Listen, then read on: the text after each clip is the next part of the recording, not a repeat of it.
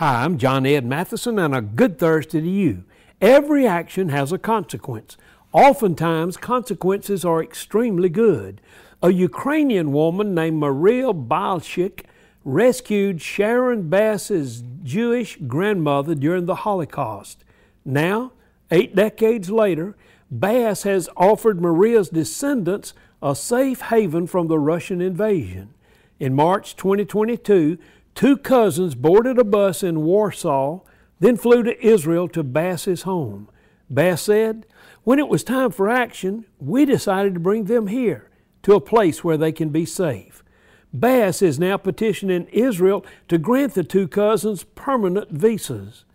You see, whenever you act in the best interest of somebody else, you never know what the consequences might be.